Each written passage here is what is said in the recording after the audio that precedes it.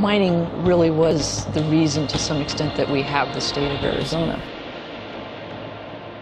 It was mining that brought in the people, that brought in the businesses, that brought in the transportation. Without mining, Arizona would not be.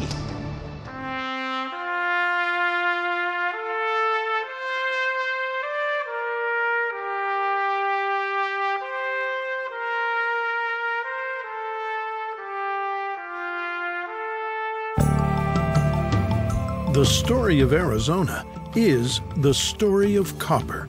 Arizona leads the nation in copper production, supplying about 64% of domestic copper.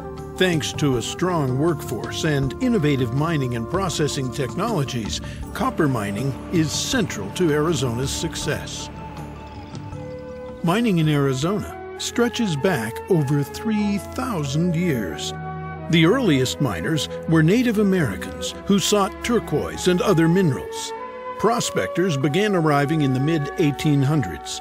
It soon became clear that the real wealth lay not on or near the surface, but in the mineral veins deep underground. By the 1870s, commercial mining operations throughout Arizona were underway. The Metcalfe brothers began mining the area around Clifton. In 1881, a mining engineer named James Douglas acquired claims in Bisbee for Phelps Dodge and Company. Phelps Dodge eventually bought mines in Globe, Morenci, Jerome, and elsewhere, and not only became the largest mining company in the state, but also a company of worldwide importance. Historically, copper was used for alloys, roofing, and decoration. Copper's conductive properties were discovered upon the invention of the telegraph. However, it was the early stages of electric power distribution in the 1890s that caused the demand for copper to skyrocket. By 1910, 1 in 4 people in Arizona worked as a miner. Copper demand grew during World War II, and the post-war manufacturing boom further fueled Arizona's copper industry. Copper delivered electricity to homes and businesses throughout the United States, and it became an essential component of household appliances such as the telephone, the refrigerator, and the television. The average American used 25 pounds of copper a year. As high-grade ore became harder to find, copper mine owners began to experiment with ways to extract low-grade ore on a large scale. Nevertheless, in the 1970s, mines began to close as copper deposits were depleted. To sustain the copper industry, mining engineers pushed the boundaries of mining technology. Today's latest breakthroughs can reach heretofore inaccessible ore. Developments in block caving and in situ mining will minimize environmental impact and ensure safe extraction of Arizona's copper wealth.